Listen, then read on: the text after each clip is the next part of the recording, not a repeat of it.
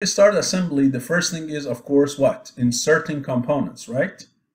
That is very important. So let's say here, I want to insert 3 components for a pendulum as like per our lecture. So I have a pendulum, I have a support, and I have a pin.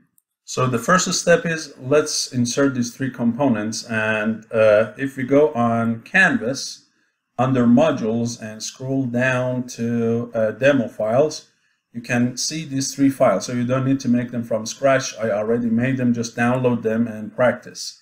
So I download the pendulum.sldprt, then the pin, and then the support.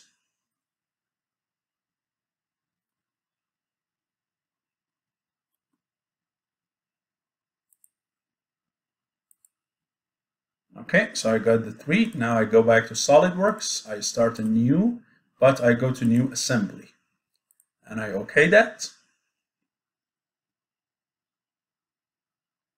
There we go. So now we are in the assembly environment, and immediately opens up the browse window and asking us to insert the components. So if I close this, I want to show you where to get them also from the commands on the top. So if you go to the assembly tab, the command that you need to push to get the browse window is this guy. So just click on insert components, go to wherever you got your parts, and then get the parts. So let's first get the support, or it doesn't matter. Let's first get the pendulum and bring it in, right? You can bring all of them together too if you want to.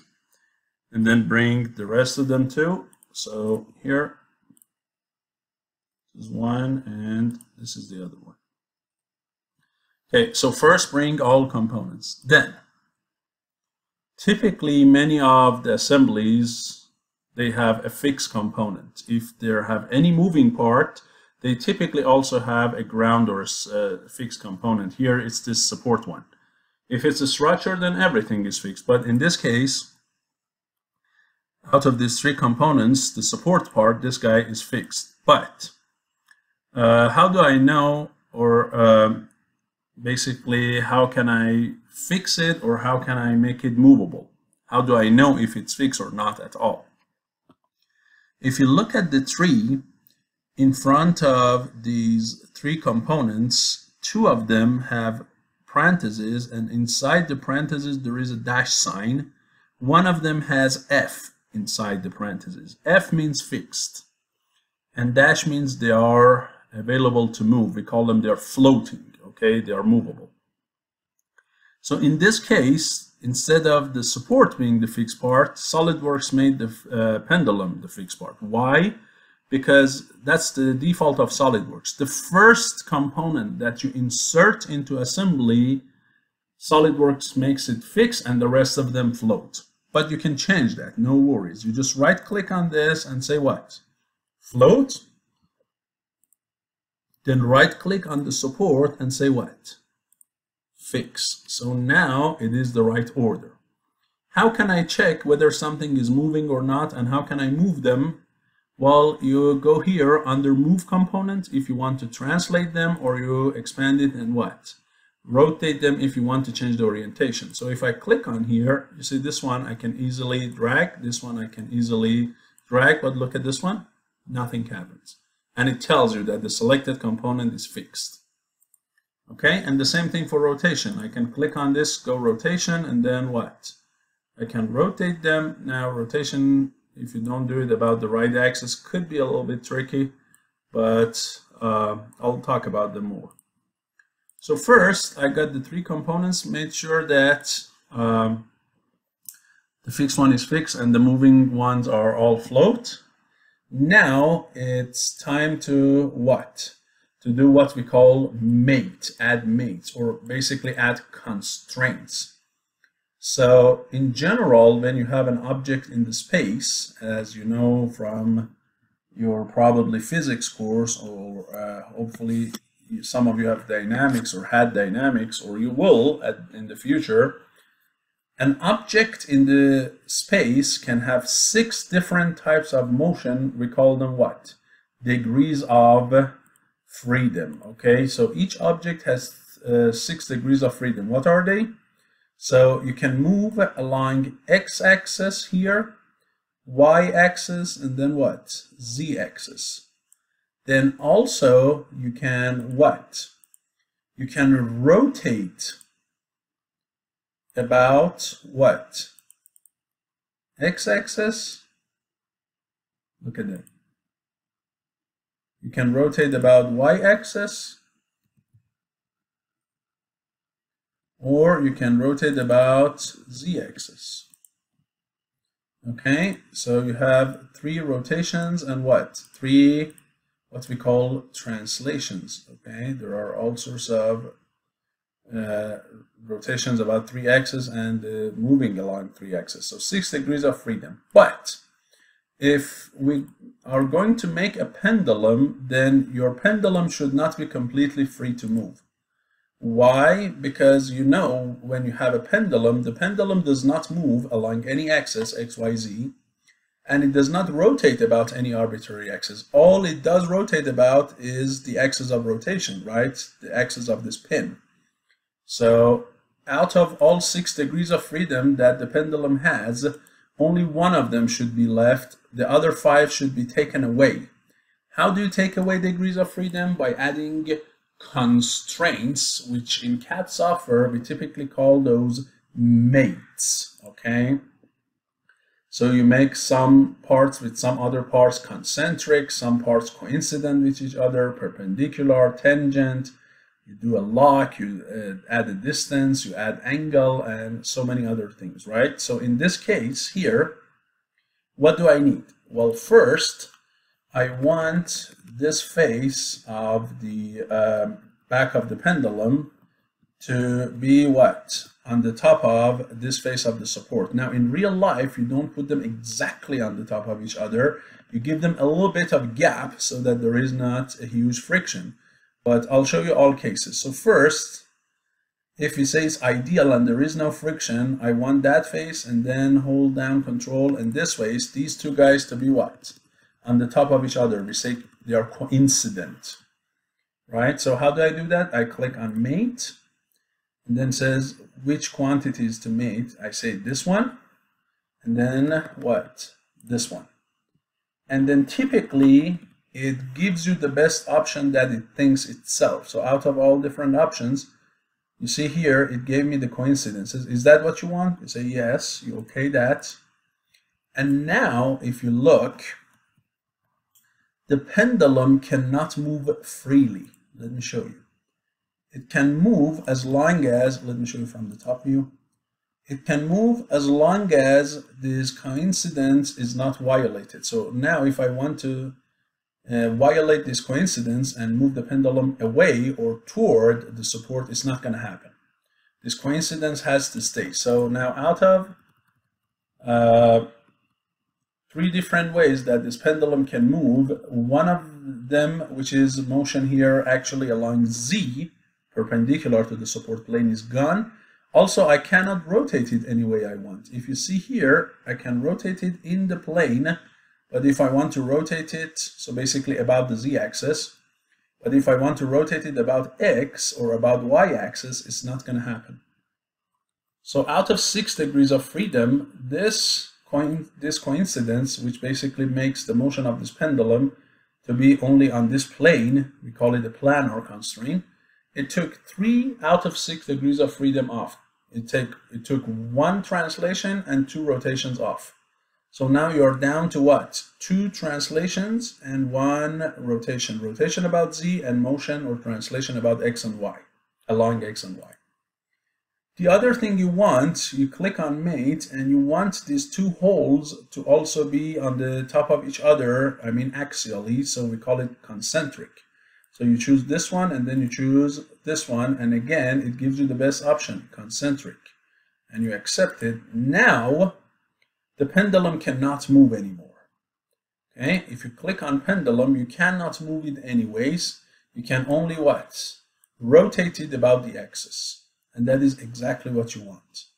So now only 1 rotation is left, 5 degrees of freedom are gone, and only 1 left. So that's exactly what I want. And now you apply it for the pin. Okay, so apply for the pin, you click on the pin and you say I want this surface to be coincident with the inner surface of the hole, and then I also want this front surface to be coincident with the front face of the pendulum, and there we go. Okay, so now you have a pendulum assembly. You can click on move component or rotate and clearly see that it behaves the way it should. Okay, so this is a simple assembly. As we go further on, I'll show you more and more. Okay, so we have a bunch of different things that we can do. Now, let's talk about accessing and modifying the mates. So here, if you see on the tree, I have an assembly, which is the whole thing. I also have what? Each individual component, I can expand them and see what's inside them, and I'll show you later I can access them and modify them right here. And then I also have a tab called mates, and here are all the mates or constraints that I have applied. If I don't like them, I want to delete them or modify them, all I need is to simply what? Do a right click. And then either delete or what? Edit feature. Or I can suppress them if I want to. So you see here, I said I'll put the front face of the support and the back face of the pendulum on the top of each other. And in real world, that's typically not what you do because there is friction between the surfaces and they're touching each other. So one other way that people do it is, instead of that, they give them a small gap. Okay, very small gap so that the friction does not exist. So instead of coincident, you make them parallel. And what parallel? The best way is to provide what? A distance, a gap. And here you provide some gap. You say like 0.1 mil. Okay, and okay that. So now if I see it from the side view, they are not perfectly on the top of each other. You clearly see the 0.1 mil gap between them. And that is sufficient for me to what? To avoid the friction. Okay, so you can do a distance mate instead of what? A coincidence mate, right? So that's going to be a lot helpful in real life. And I save it, pendulum assembly. Okay, so whatever you want, you can right click delete, edit, or suppress. Now, one important thing is this: when you do have assemblies and you're constraining your parts, never over constrain. Okay, if you over constrain and you make the part over constrained so it has more than needed constraints, SolidWorks is not going to like it. It's like when you over define your sketches, right? Remember, the sketch went red or yellow and it didn't like it.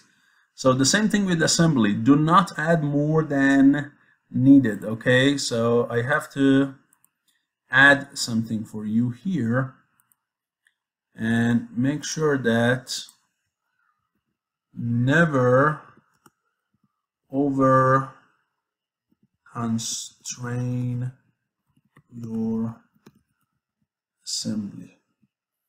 Okay, this is very, very important, extremely important.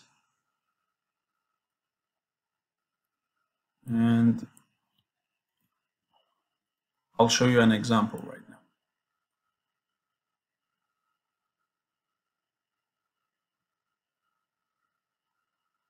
Okay.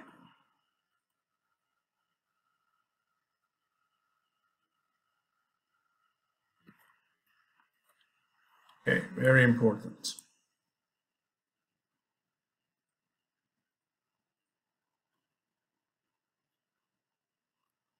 I guess I have to do it like that.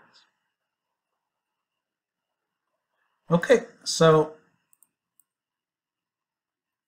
what do I mean by that? Well, let's say here, or when some constraints contradict each other, that could be bad too. So here I said that this back face with the front face of the support should have a gap between them.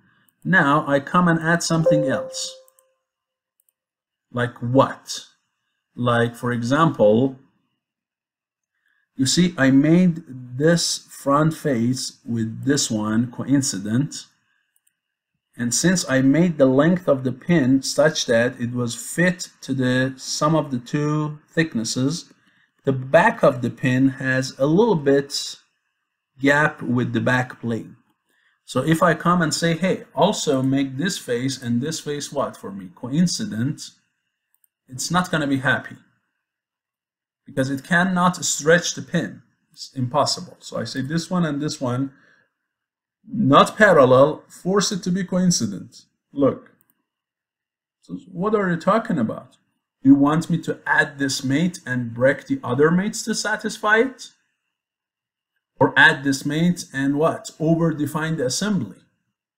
So you have two options. Either mess up the assembly and over-define it, or get rid of the other ones, suppress them, and add this one so that it happens. So say, okay, break the other ones and force this one in. And you see clearly that distance that you added is now what? It's not going to be happy because the pin is not that long. It's not possible, okay? So I have added it as a separate slide for you instead of me just having something here. I added a separate slide and mentioned that you can either add the mate and break other ones or over constraint, but you should not do any of them, okay? Because you will get basically mates that are conflicting and you're gonna have problems. So never over constrain your assemblies. So I mentioned accessing and modifying mates. Another thing that is interesting is the opposite of assembly. So disassembling the assembly, we call it exploded view.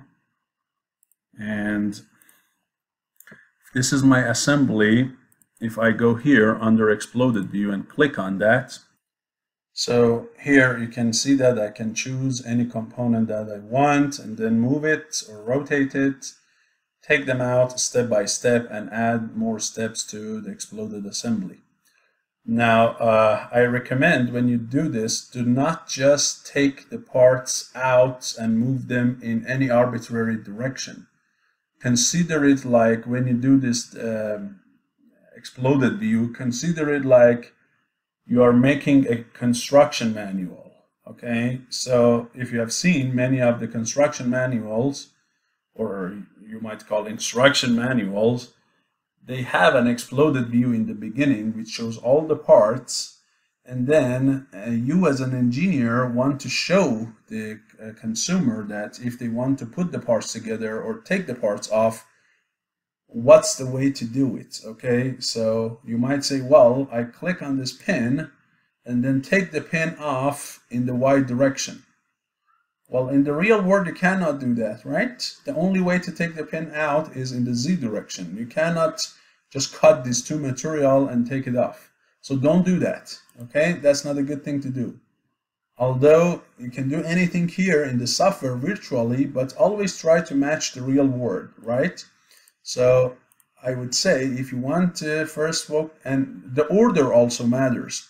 So I guess the first stage here is quite simple. Take the pin off. So you click on the pin and move your mouse over the Z direction and bring it out like this. Then I want you to do a right click, do a mouse right click so that you can OK it. And now, not like that, of course. Do it one more time. So here, this one, do a right click so that you can go to the next part. Then you click on this one, and now this one you can move in the X direction like that. Okay, and this should be good to go. And I OK that. So this is disassembling it. And you can have this for a construction manual or even take a video. I'll show you later if you want to talk about that. But now you might say, okay, I did that. Now I want to put it back together. What happened here? I have all these mates, but apparently they are not active. Even if I click on rebuild and I expect it to update and put those constraints back, it doesn't. In CATIA it does. If you move the components without respect to the constraint, then once you do a rebuild, it puts them all back, but not in SolidWorks. So how do I make this whole thing collapse? That's what we call it. Collapsing it, right? So that they go back and be assembled again. How? So this exploded view is a configuration, is a second configuration of the assembly. The first configuration is the assembled version, the second one is the exploded version. And we know when we have more than one configuration of something, we go under the configuration manager. And you see, now I also have what? Exploded view. And it has two steps. So if I right click on this guy, I can say what? I can say first animate collapse or just what? Directly collapse it. There we go. Right? Yes? So I can easily collapse it and there we go. Or if I double click on it, I can get it back. And I can animate it too. Yes? And then what? I can save it as an animation. Correct? So you can clearly see how everything is done, right? So that can be quite a nice thing. Okay. Now, another extremely important thing is called interference detection. So that is very, very important when you make an assembly and you want to now not just have it in the software, you want to make a physical or a bunch of physical parts and then put them together and make something. You have to make sure during the operation of the assembly, the parts will not have collisions. They will not hit each other. There is no interference. Okay, so that is extremely important to do that. So we need to go and do the interference detection, which is under the evaluate tab, not assembly tab. So it's not here, it's actually here under evaluate, and that's this guy. So you click on it and say calculate it for the whole assembly for me. And you see it says what? No interference. That's good. If during the operation of this one member would hit the other member, then it will give you an interference. Okay, so this is extremely important that you do not do that. Okay. The other thing I want to talk about is this move and rotate. Okay, so let me talk a little bit about those a little bit further. Let's see if I talked about it. Yes, I did. And the collision detection. So sometimes you have collision. Okay, and if you have collision, then this guy will take care of that. So let me show you a case of a collision. So in order to do that, I need to make this a little bit more complicated. So like, for example, I can make it a 4-bar linkage. Okay. Or, no, maybe I can bring in another instance of this fixed component. So, right, I go under insert and bring another one of this support. And then I put it somewhere here, but now I'm gonna put it right on the way of this pendulum as it moves. So I put it somewhere like here. So first thing I do is I go to the mates and make sure the back plates are both coincident. Then I'll move this guy here. Now, so there is no problem here, right? Because when this pendulum moves, it's not going to touch this. But if I change this coincident and make it a distance instead. So I come and give it what? Some distance. Now it's not going to be that nice. So in the backward direction. Something like that would do the job for me. Yes, and then I will make this part also fixed. So consider it like an obstacle on the way. So now if I click on move, I can move this pendulum, and you see here, although it is kind of like passing through the object, nothing happens, okay? It's not going to pick on me. That, hey, these are hitting each other. Unless I say what? Collision detection. Detect if something is colliding, and then what? What's your solution? Stop at the collision. So now if you do it, there we go. And even it makes a banging sound. There we go, right? You're hitting something. And that's all I can go. Or you go backwards, the same thing. Right? So many mechanisms, they have mechanical limits, right? They have dead points beyond which they cannot move. And you can find them using what? Using this method. So maybe here I say, what is the max angle of the pendulum in this mechanism before it has a collision? So how can you find that? So you move it to the limits like this and then leave it there. And then I want you to measure an angle for me. How can you measure an angle? You remember? You go to Evaluate tab. And then you click on Measure, and I want you to measure the angle between basically this one and this one. If you can measure the angle between them, that you can see it here, 4485 degrees between the pendulum and the vertical line. So the max angle deviation from the equilibrium is 4485 before it hits this obstacle over there, right? So that can be a very useful tool.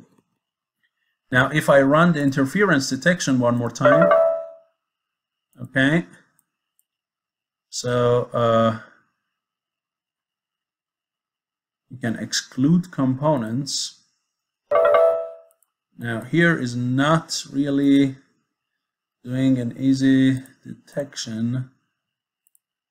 So, because the interference actually in this case is a little bit different, and interference means when the parts are actually inside each other. So right now, if you look, I made them have an interference, right? And now let's see.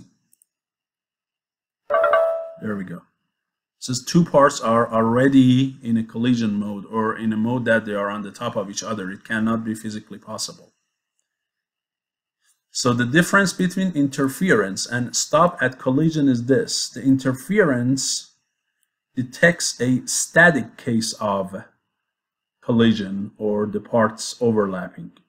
So if you move it out of the way like this and assume that there is no motion happening, then it does not detect any interference. So at the moment, there is nothing. If you move it here, again, so that now they have some interference, then yes, it will pick on you.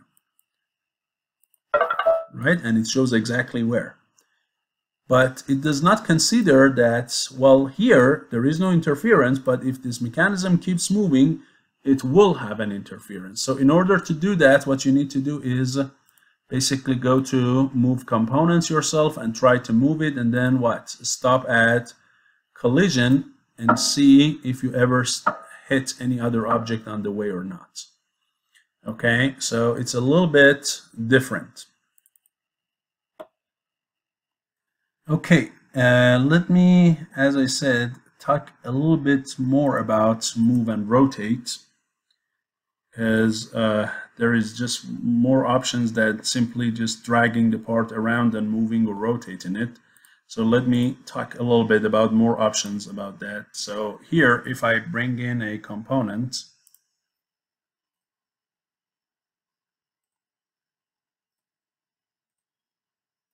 and it's free to move. As I said, once you click on Move Components, there are several modes. One of them is what? Free drag. So you can just freely drag the parts around all directions that you want. Or what? You can say along the assembly XYZs. So if you want precisely to move along, you see here, I'm moving it along what? Along Z of the assembly, okay? So I can move it precisely along Y, I can move it precisely along Z, and I can move it what? Precisely along X. I'm not going to be able to move it in any arbitrary crazy direction that I want, like the free drag. Okay, so free drag is kind of arbitrary all over the place, but if you say assembly XYZ, that makes life a lot better. Or you can say move or rotate by delta XYZ. Here you exactly provide the numbers. It's not just, it's more accurate. Not only you have the direction control, you have the amount of motion. So you say, I want to move this like 5 mil in the Y direction, and then maybe 9 mil in the X direction. So you type the numbers and then say what? Apply. Okay, so this is way better. Or you can exactly move it to position X, Y, and Z. Now you might say, what do you mean by move it? Move what? Which point of this object is at that location? Because different points of the object, they have different X, Y, Z points. Which point is this number? That's the centroid. Okay, so that is the centroid of the part that is at that location, not the whole part. Okay, of course, a part has too many points and each one has a different X, Y, Z. Okay, so let me show you that as well, because I'm not positive whether I talked about showing the centroid. I mentioned it, but I haven't done it.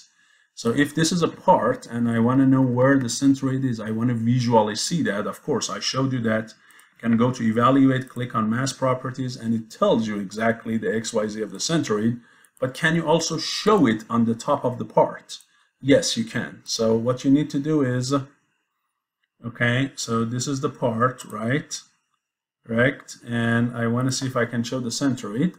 So I come here and then say what? Show me the center of mass here, right? So first you activate it, and then what? There's one more thing probably that you have to do if you remember, right? Do you remember anything under these guys that you have to show? Yes? Let's see. Do you see anything that might be of any interest to you? Is there any way that I can show the centroid of this part? Okay, so I said if there is a centroid visible, show it, and I activated that. Say it should be visible if you want to, but right now I don't see it. But if you come here under reference geometry, now you say what? Show me the center of mass. And there we go. So you need to do two things. One, showing what? The clicking in under reference geometry, clicking on center of mass, and then under this eye, you also make it visible. Now, if you change this object, that location will also be what? Modified accordingly, right? So for example here, you see how it looks like? Yes, that's here. Now if I make this hole a lot bigger, it will probably move up or down, right? So here, all I need is go and make this one, let's say 25. Make it a big hole. You see it's moving? Yes. Let me change it again. 5. Yes. So it is going to be adaptive to the conditions, right? And it will move with the part.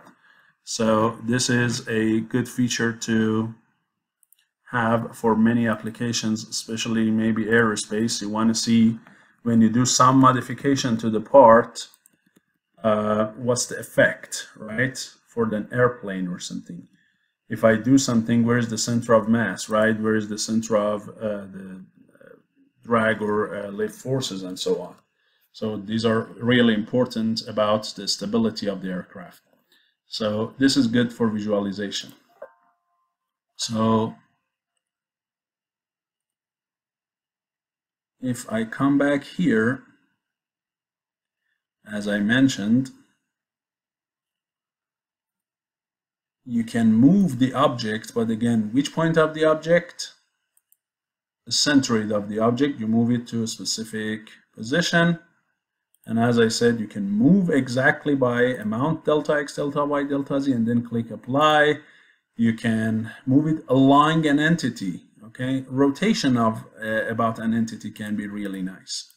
So sometimes, let me talk about rotation about an entity. Sometimes the axis of the rotation for an object is not along x, y, or z. In this case it is, because this is along z axis. So if I want to rotate this object and go under rotate component, I can do free drag. Since this object is constrained to move along that axis, I don't have any problem, although you see kind of if you do it, it's not really well managed and well controlled. The better way is to say about by delta x, delta y, delta z, so you can provide angle here. Say I want, let's say 45-degree delta z, right? So you can do it accurately. Or you can say about an entity. Okay, and here you need an axis of rotation of this object to rotate about. And again, in this case, that axis is the same as z. So when you rotate about z, you have no problem. But not always the object is like that. Sometimes the axis of rotation is not along any of the axes. So when you say by delta x, delta y, delta z, you're not going to get what you really expected. So sometimes it's better to rotate it about the entity, and here the entity you want it to be the axis of rotation, but you don't see any axis here unless you go under eyes and say what? Make temporary axis visible. Now you say, yeah, I want to rotate it about that, and look now, you have control over it. Okay, so again, in this case you don't have much of a problem because that axis is parallel to z. If it's not, the best way to go about rotation is rotate about an entity. Okay, so hopefully that gives you a little bit more idea about different ways that you can move the object, different ways that you can rotate the object, and so on and so forth. Okay, because this manipulation of the object is actually quite important in assemblies. Okay, so you see again I added some placeholders for you so that remember that move and rotate, they have options. It's not just simply free drag. Okay, what else? One of the things in assembly is called assembly features, and this is where you can apply a feature to the entire assembly, like all components of the assembly. Like for example, you do a cut extrude and cut the entire, all the members of the assembly or a few members of the assembly. So instead of individually going to each one of them and do the extruded cut, you can, once the whole thing is assembled, you can apply it. Okay, and it's not just a cut extrude. You can do a cut revolve, a cut sweep, a fillet, a chamfer, and then simple hole wizard, whole series, and so on. So it's mostly cutting. Okay, so let me show you that, and then we'll talk about how to individually modify each component of the assembly and how to insert a sub-assembly or insert a simple component and make it from scratch while in assembly. Okay, so I want to show you some more advanced options in assembly. So here, as I said, there is one called assembly features, right? And that's this guy here, and you can do a bunch of things. So one of them is an extruded cut. Okay, that you can do. By the way, your assembly itself has 3 planes. So not only each individual component has 3 planes, also what? Your assembly has 3 planes. So here, there are a ton of planes here. 3 components, each one has 3 basic planes, and assembly does. So here, overall, you have 12 planes to access, and remember that you can also apply mates between the planes of different components.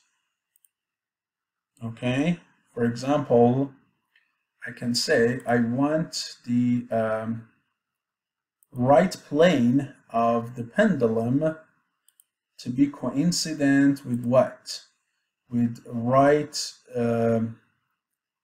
cannot be with right plane of the assembly, the entire right plane of the assembly. I want these two to be what? Parallel. And look, if I do that, what do you think will leave for the pendulum to move? Nothing, because it could only rotate now since I forced this mid-plane of the pendulum to be what? Parallel to the mid-plane of assembly. This guy is going to be completely fixed. You see, it says it's fully defined, as I force it now to keep a fixed distance from a plane. Okay, so don't forget that you can always apply constraints between the planes of individual components or individual components and what? The planes of the assembly itself. So you can use those too. It's not just necessarily the edges or vertices or faces of the components. You can do it on the basic planes. So here I get rid of this so it still can move. Now the important thing is this: if you want to do, let's say, extruded cut for all of the assembly, then on which plane should you draw the sketch? So here I want to draw a circle like this and then cut both members with it. So the circle should be drawn on which plane?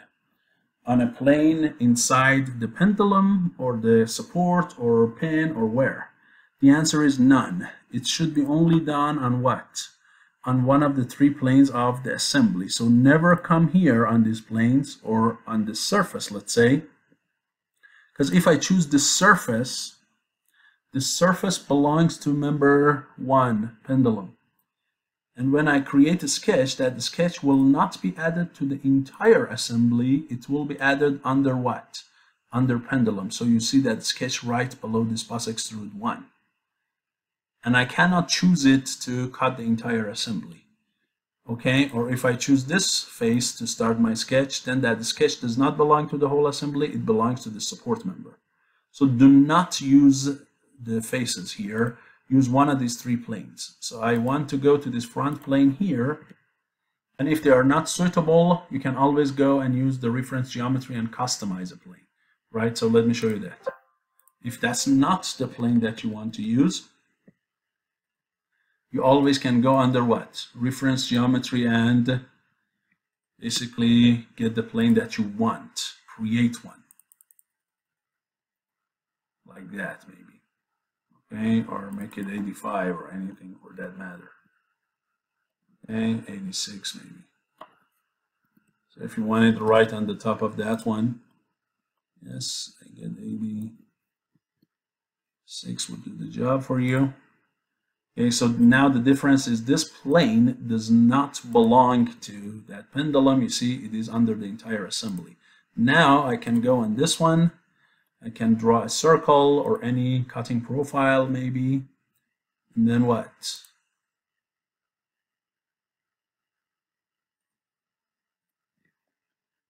I can use this sketch to now go and say do a extruded cut for me. Okay, and I make it through all, and then I OK that. There we go, look. You see? I could cut the entire assembly, all the components in it. So this is good when you want to apply one single thing to all of the members. So now, a very important thing is, if I have a component that needs to be modified, so I brought them all in, assembled them, and then I found that, well, there is something missing, or some component needs to be modified or something. What should I do? So let's say here, if you remember, I provided a gap between these two components, and for that reason, now my pin is a little shorter than reaching from this face to this back face. There is a little bit of gap here that you can clearly see, right? You can see the gap here. And that gap is just that 0.1 mil that I provided. So what if I want to make this pin 0.1 mil longer so that this gap goes away? How can I do that? Should I close my assembly, open up the pin, modify it, and then come back to assembly and update it? No. You can directly do it from here. You do not need to close this and open the part. All you need is you right click on the component to be modified and then choose what? Edit part. So now you see you're back to the part design, and now this component that is needed to be modified goes blue. So now you can modify it. And if you remember this, you see this is 20 mil. So I make it 20 what? 0.1 mil. Make it a little bit longer, and then I exit. And before anything else, I first save this. And when you save it, not only the assembly is saved, also that component you modified is saved. So everything is saved. And now, if you look here, the gap is gone. Okay, so I can modify anything that I want. Or let's say I want the color of the support to be changed. So I just right click on the support, go here, open it up, and then here I wanted this color to be modified. So I right click, go to appearance, then I change the color to something else. Now here I guess it is this one that has to be modified. So let me get rid of that. Okay, and now exit. And now look. Yes. And when I save, you see it says not only pendulum, also the support. Save both of them. And you do. There we go. So you can do any save or modification and save without closing the assembly. Now, what's the advantage of this? The advantage is you see the effect of that modification while you can see the rest of the assembly, right? So when here I went to modify the size of the pin, I still can see the rest of the assembly. So if I made this pin too long, right? If I made it instead of 20.1, I made it 21, I could immediately see that, what? I made it longer than expected or needed. So that's the good thing. You are not just modifying completely blindfolded. You see the effect immediately on the rest of the assembly. So I always recommend you do further modifications here instead of closing it, opening the individual parts, modifying, and then coming back. So that's what you need to do. You can even provide constraints, right? So with respect to the rest of the components in the assembly. What do I mean by that? So let's say here I decide to make this pin bigger, or the hole in the support a little bigger. So I go to this here, and then I resize the hole in the part, right? So you see phi is 10, I make it 12, right? So I made the hole bigger. Yes, and now clearly pin has a lot of clearance, which by the way you can detect with clearance verification. Okay, so if you do the pin and then this one, okay, it should give you a view of the clearance, right? You see I have 1 mil of clearance here because this is 10, that is 12, so 1 here, 1 here. So I don't want that much of clearance. So what should I do now? I need to modify the size of the hole and the size of the pin. How do I do that? So here I go to the pin, right click and edit. And now I need to what? Change the size of this sketch, right? So I can directly type the number, which was 12, or another thing I can do is this.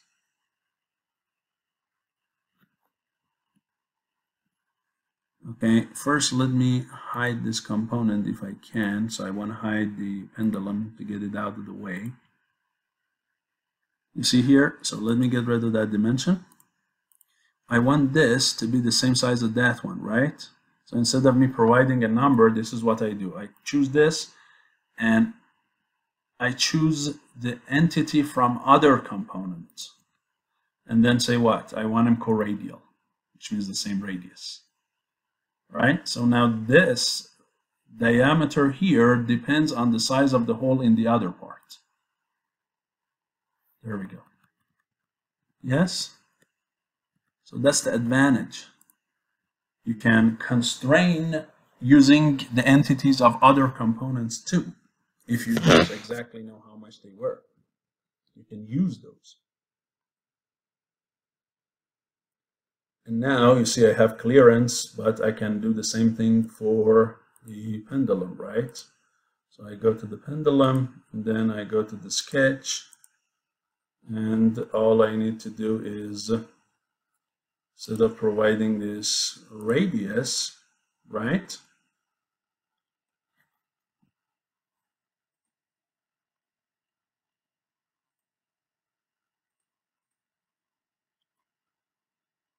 So I took the wrong radius off. I say this one should be the same as that one, unless it gives me an error like this. Okay, I can modify it, it's not a big deal.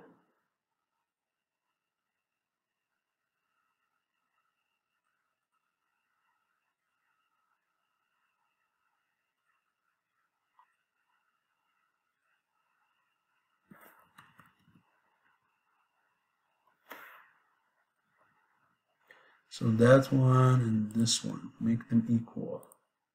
There we go. The bigger hole in the part. And I put this guy back, make it visible. Here we go. You see? So that's the power of modifying, and then you save everything. That's the power of modifying everything through assembly. That's really a good, powerful tool.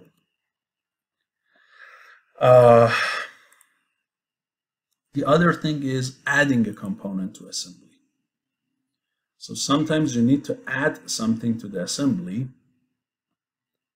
and you don't have it. You haven't made it ahead of time. Can you make it right now that you are in the assembly? Or you need to close the assembly, go and create a new part and then bring and add it. No, you don't need to. Again, for the same advantage that you can see the effect on the rest of the thing, I recommend, if you are missing a component, start adding a blank part and then modifying it directly in the assembly. What do I mean? So let's say here I don't have this pin.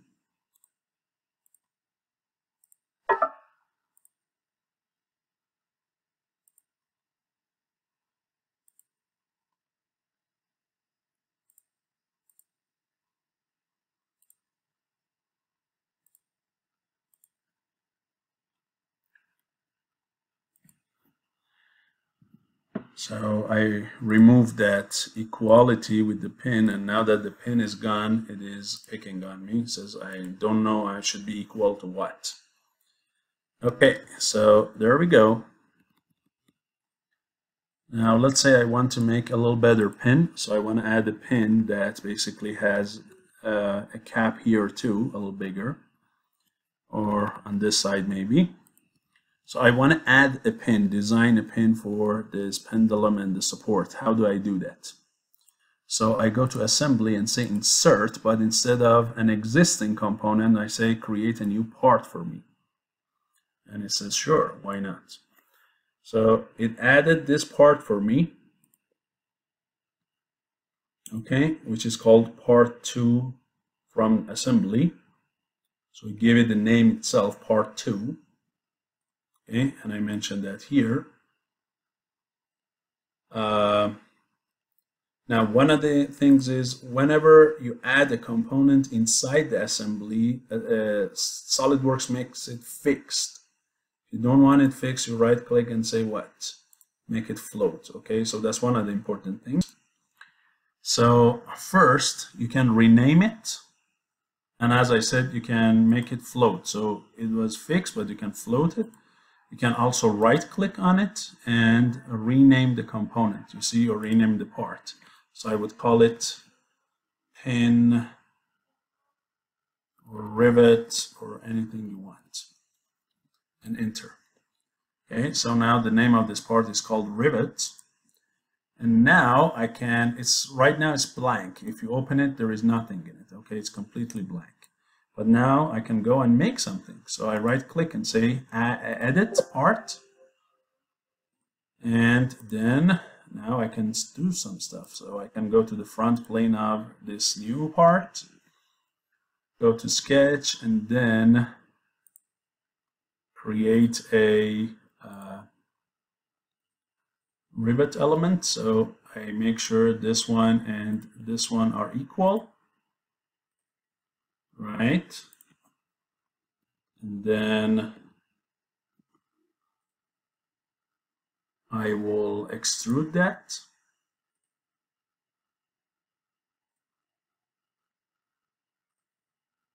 Like this. Then I come here to this and add a little bigger circle as well.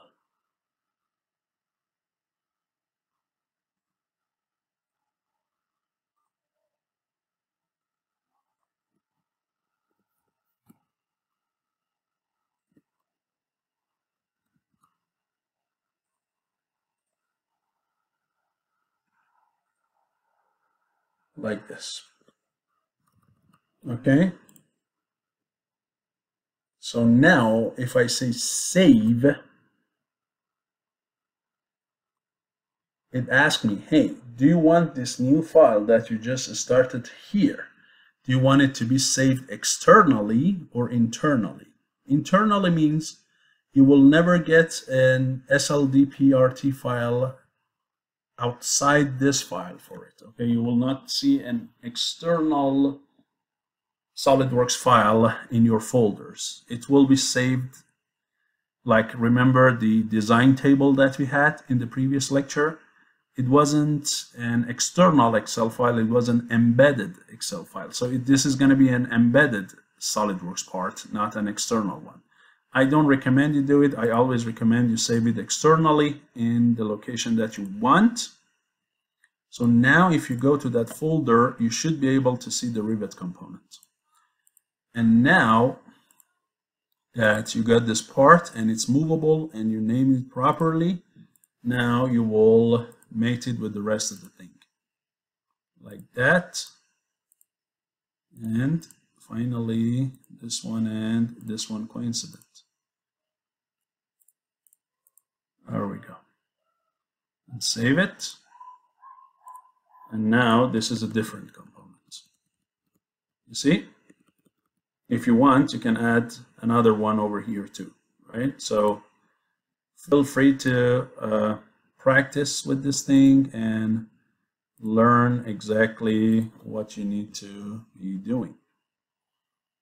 So here I add something similar to the other one.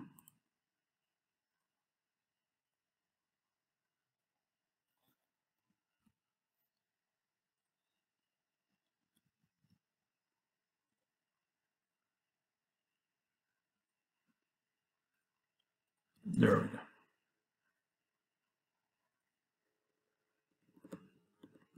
Okay, make it more realistic. So I hope I could get you the basics so far. Oh, something is not happy. This coincidence.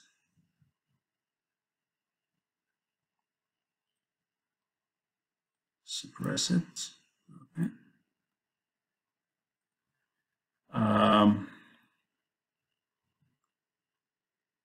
What else? Another thing is inserting a sub-assembly. So not always your assembly is a small assembly like this with 3-4 components. Sometimes you have a huge assembly, and each assembly has a lot of sub-assemblies, right? If you have a car has up to 30,000 components. You're not going to bring them one by one and then put them together, because it's just too much, too daunting task. You have to divide and conquer. So what you do, you consider each sub-assembly here to be one part of your car. One is like the engine, one to be the transmission, one to be the drive shaft and drivetrain, the other one to be suspension, tires, the sitting area, right, the steering mechanism. So you have so many sub-assemblies, and then you bring them into the major assembly, which is the car, and then you assemble them together too. So instead of bringing in a component, which either is from blank, basically you started from scratch, it's a blank and you make it, or bring an existing one, you can say what? Bring an entirely new assembly, and here that will be a sub-assembly of this one. So let's say in this case, let me, although it's not super relevant, but I'll just want to show you something.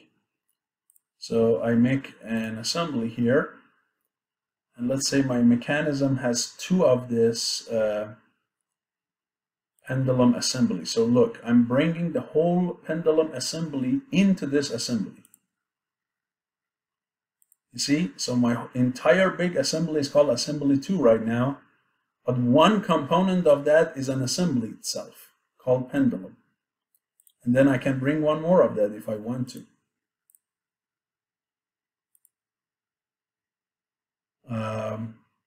Another one.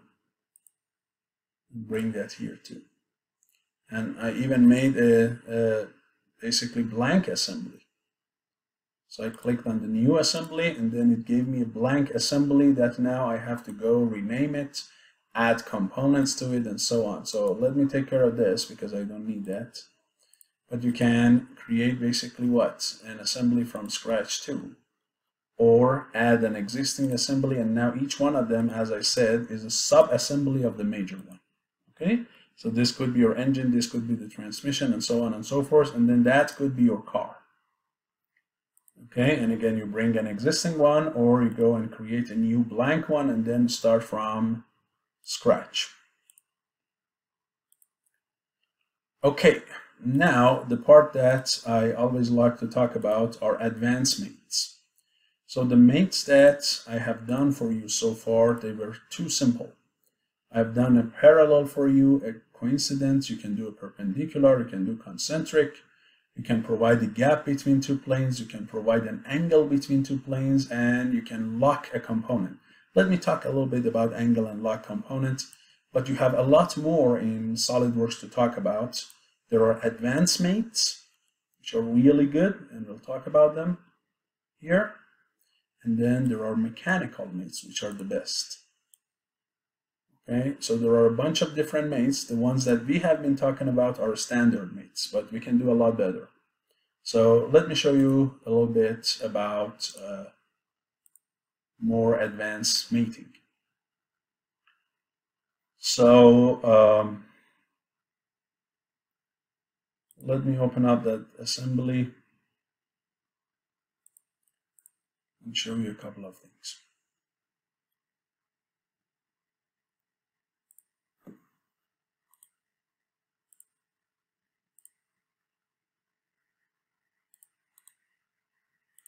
Let me get rid of all of the constraints for the moment being.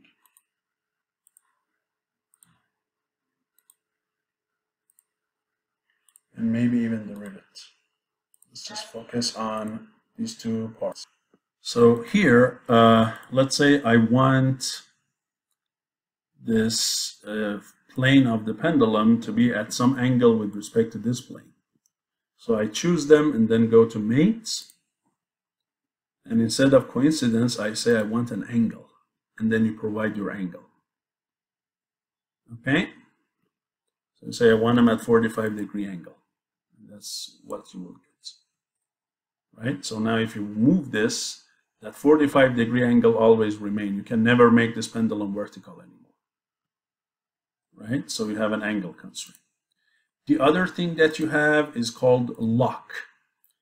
So lock means keep the part in the current position and orientation regardless of whether they are properly defined or not.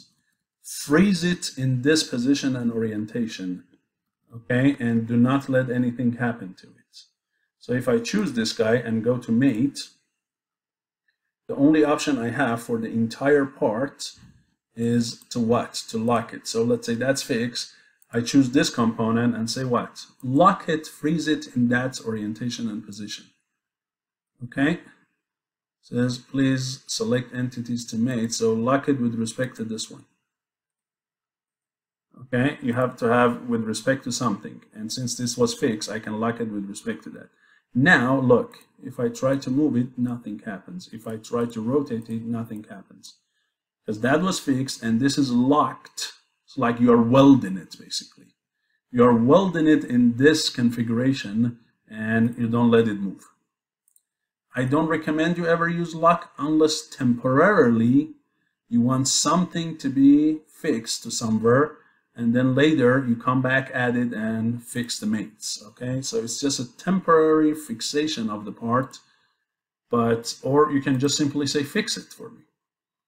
Okay, or fix. So the difference is fixed, basically fix it in the beginning, but the lock will basically first you just do a little bit of manipulation. So first you do a rough positioning and orientation, and then temporarily, so you see I'm not going to make them perfectly coincident, I just bring them quite close, and then try to also move this kind of like that. Yeah, so I kind of do it manually, not really, they are not perfectly concentric or coincident. And then maybe I need to do something first, then come back at this. So if I don't want this position and orientation of this part to be messed up with and anybody change it, I say, well, I want you to lock this with respect to that. Okay, now you have to make sure that you are not selecting faces. You have to select the entire part.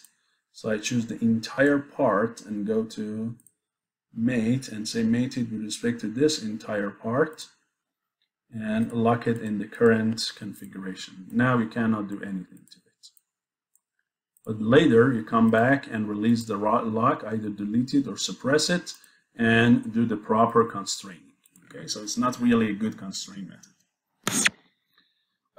The other thing is opposite and the same direction for some of the constraints. That's another important thing. So I want this face to be coincident with this one. Okay? It has two options if you go down for mate alignment. You either make the two normal to the planes in the same direction or what? Opposite direction. Anti-aligned is when they are sitting on the top of each other. Aligned is when they both face the same direction. So here they have to be anti-aligned. Okay, if you do this, look what happens. Those two faces will be coincident, and the normal to them, if you draw a vector normal to this and a vector normal to that, they both point in the same direction, in this case z-axis. Right? So if sometimes you might need anti-aligned, sometimes aligned, but if they sit on the top of each other, you definitely need anti-aligned. Okay, so if you see them, they are not properly oriented, make sure to change the mate alignment. Okay, so that's another option. Good, so I talked about these. Now, as I said, we have advanced mates and mechanical mates. So advanced mate, there are several of them: profile center, symmetric, wet, pad mate, and linear coupler. Okay, and I want to show a few of them to you.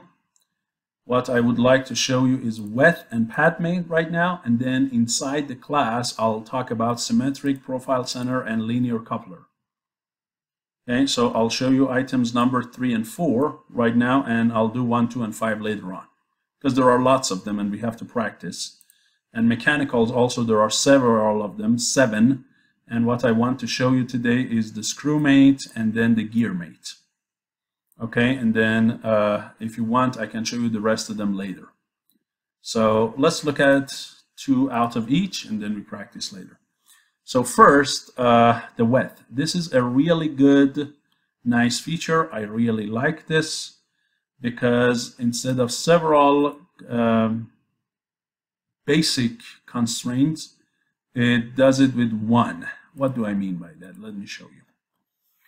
So let me modify this support so that you can see what I mean by that. So here,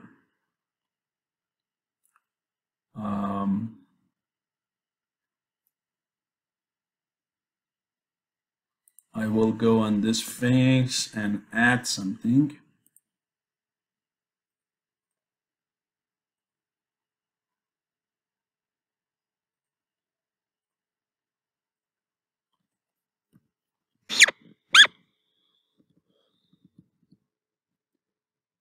Let's say I do this for 20. Okay, and then I come on this one, do another sketch, and then I project that sketch right here, get out, and extrude it for 10 more mil. So I make my support to look like that. Yes?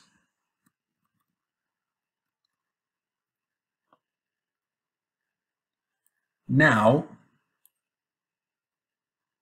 what I want is I bring this pendulum and put it right in between the 2 faces of this gap, like here. I don't want it close to one or closer to the other one. I want it exactly in between.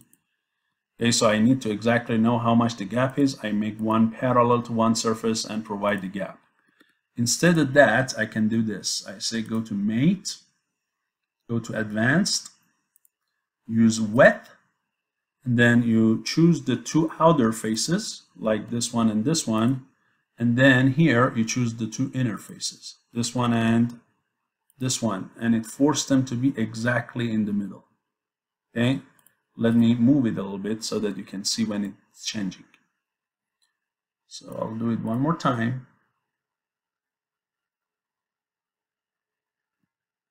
This one, and this one, and here this one, and this one.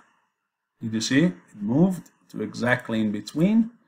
Now you cannot move this anymore out of that. If I, let me update this and see it from the top, or maybe from the bottom actually. Okay, I cannot move it up and down. It should always stay here in the middle. So that is one good thing to do. The other one I wanted to mention is the path mate. This is really good if you have one object moving inside another object, or you have an object moving inside a guide or a groove. This is really good to force the object to follow the path of the groove. Okay, that is really a powerful tool. So let me show you. So here I bring in one of the parts that I already made, a groove. And then now I need a disc, a small disc, to move inside this, right? So I need to import it into an assembly, not open it as a simple part, right? So first I bring that in, and then here I also need to create a blank part, and I make that part movable, float, and then I also rename it and call it disk.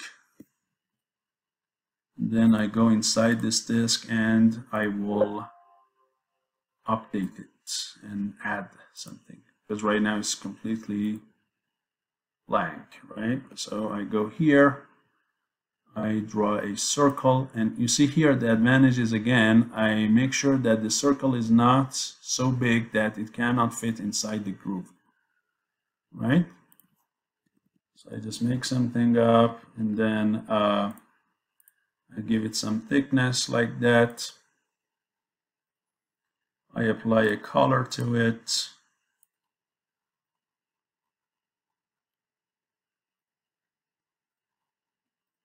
The other thing I need is on the top of this groove, disk, I need a single point. I'll tell you why, but exactly at the center of that, add a single point. We need that. And exit, and then save it. Save your disk externally. Call it disk. You also need to show the center curve of this groove, because this point is supposed to follow that curve. So you need to go to the groove and make sure that the center curve is visible. Okay, so here this one has a sketch, and that sketch has the center groove. So if I make it visible, hopefully, right, it will do the job. Or I can basically come to the top surface here, because I want this point is on the top of the disk, so I'll create the same curve on the top face. And so I will choose this, and I will convert it. Right, and now I can hide the original sketch. Yes, so you make sure you have a curve, a line, and then a point that follows the line. And now you go to Mates, Advanced Mates, and then you click on the Path Mate here. And then it is asking you to basically choose the vertex and then choose the path. Okay? And now you have some options. Do you want the path to be constraint free? Do you want to just go a distance along the path or percent along the path? Do you want the angles to be controlled or something, and so on? So if you don't and okay that, what happens? So now when I move this, first of all, it can get out of the path range, because I did not, it basically extended. If it's not a closed sketch, it consider it, if it's open, it close it theoretically, and then allows the point to move on the closed form of the sketch.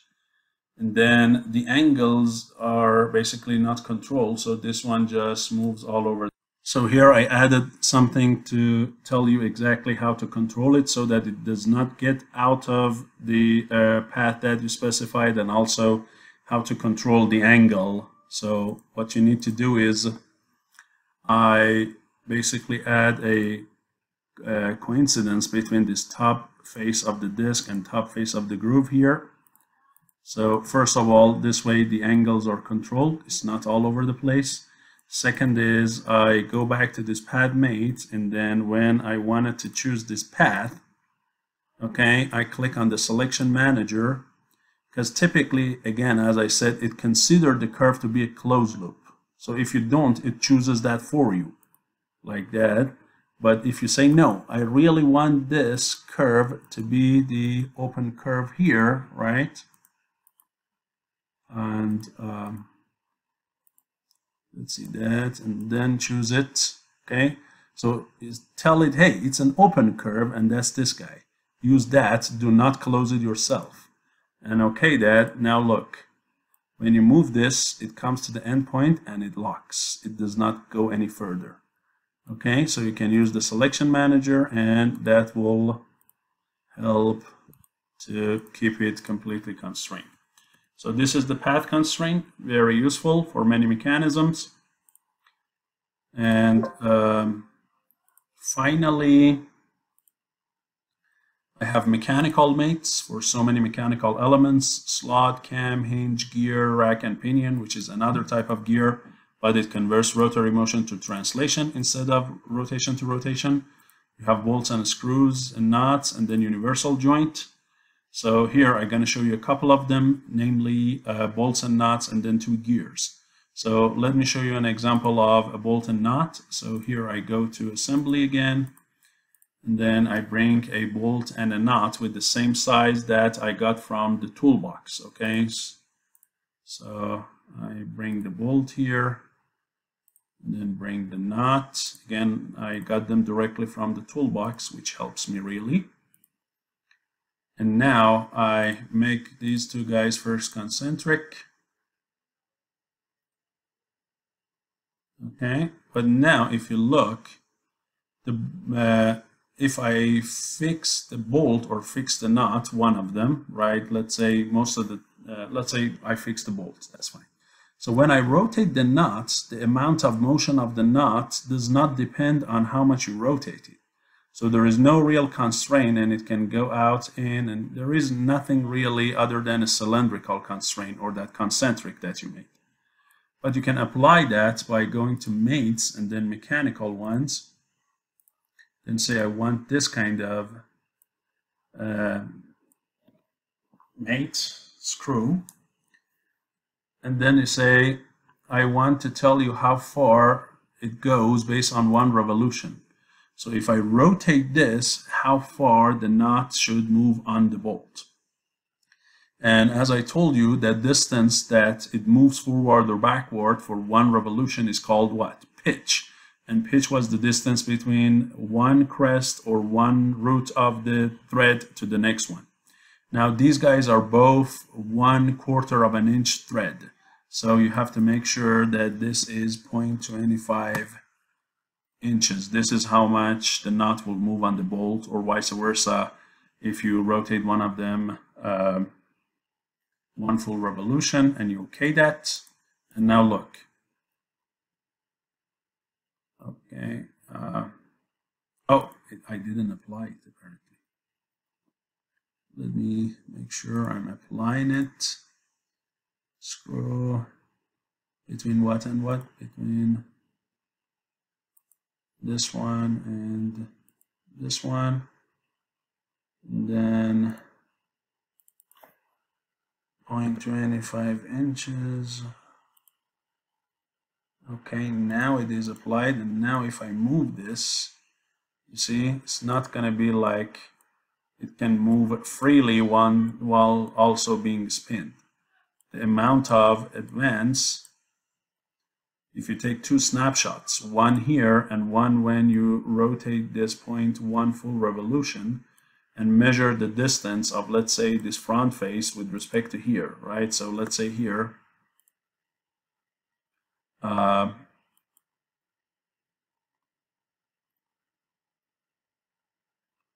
if I right now measure this distance between them, in this face and this face, it says it is 6.41, right, which is 1/4 of an inch.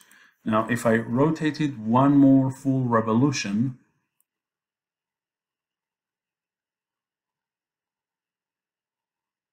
like this, and now look at the distance, you see it's almost 0, right? So it was exactly 1/4 of an inch advancement for one revolution of the nut. Okay, so this is a bolt and a nut or a screw constraint, which is really good and useful. The other one is gears.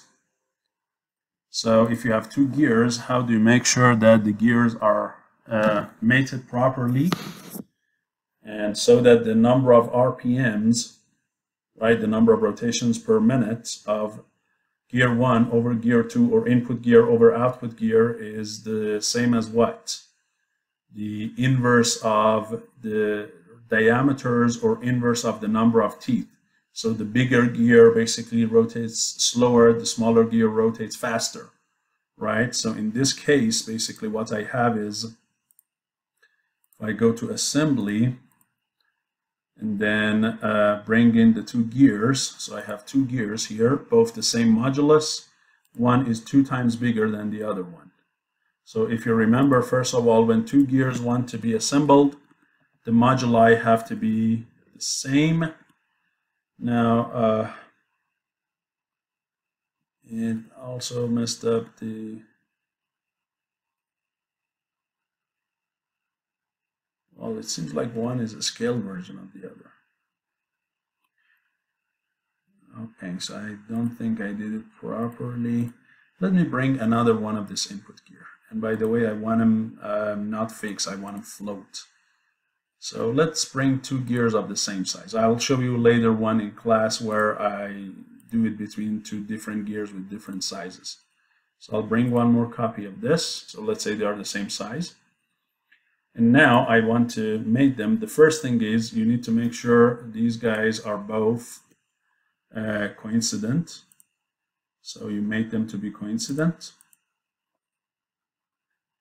And another good thing to do is if you can make both of these also coincident with a plane of the assembly, like the right plane here. So I make both of them to also come forward and be coincident with the right plane of assembly. Now, the other thing you want to do is to make sure that the centers of the two gears are fixed, so they only spin in place. And then the distance between them is exactly equal to the diameter of 1 divided by 2, or the radius of one plus the radius of the other one. If the center to center distance is anything other than that, then you have a lot of clearance. All the gears are too close, they will jam. So exactly the center to center distance should be radius 1 plus radius 2. Which radius? Radius of the pitch circle. Now in this case, these gears are modulus of 0.5 and there are 16 teeth, okay, or a diametral pitch of 0.5 actually. So diametral pitch P, which is N over D for these gears both, is equal to 0.5, and they have 16 teeth, therefore D for both of them is 32 inches. Okay, so this guy is 0.5 teeth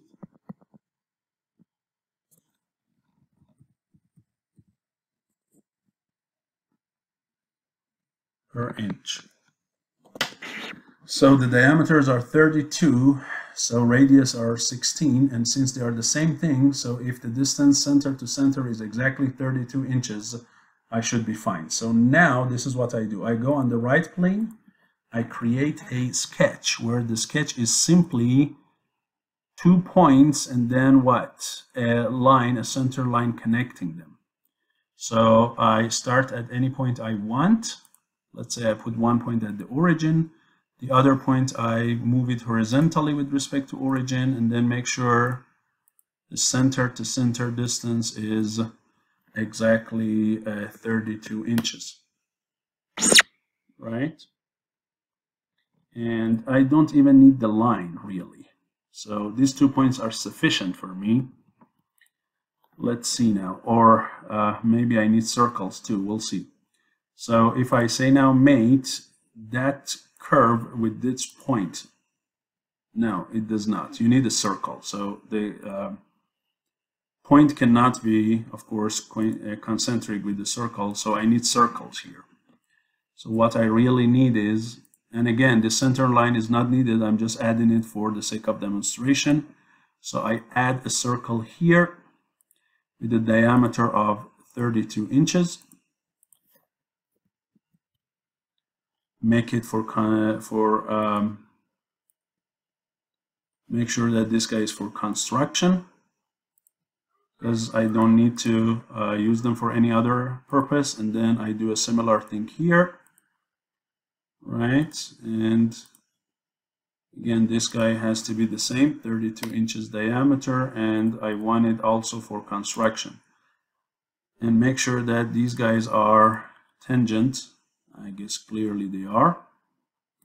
So now you go and say, well, I want this curve to be concentric with this one. And then I want this curve to be concentric with this one. So first you put them on the actual locations. So now they only spin in place. Finally, put the teeth in such an angle that there is no interference. Okay, so put them like this. And now you can apply the gear mate. So go here to mate, mechanical, gear, and it says which two gears. You say this gear with this edge and this gear with that edge. And then it says, okay, what is the ratio? And you say the ratio is the diameter to diameter, or you can say 1 to 1. In this case, the RPMs are 1 to 1, right? Or if it doesn't like it, you can choose the basically the circumference of those circles. That's fine. Okay, and now if you okay that, look what happens. So now they're not going to be independently of each other spinning. Look, see, there will be no interference anymore, and they exactly spin the way they should. And as I said, the ratio of the RPMs, so if one of them is gear 1 and the other one is gear 2, so you have one here, and then you have another one here. And if this radius or diameter is, let's say here I call it diameter. So this one is D1 and it has N1 teeth, and this one is D2 and it has N2 teeth. This one rotates with RPM 1 or angular velocity 1, and this one rotates with angular velocity 2. Then I can show you that omega 1 over omega 2 is equal to D2 over D1, and it's equal to N2 over N1. And this ratio, I call it what? I call this the speed ratio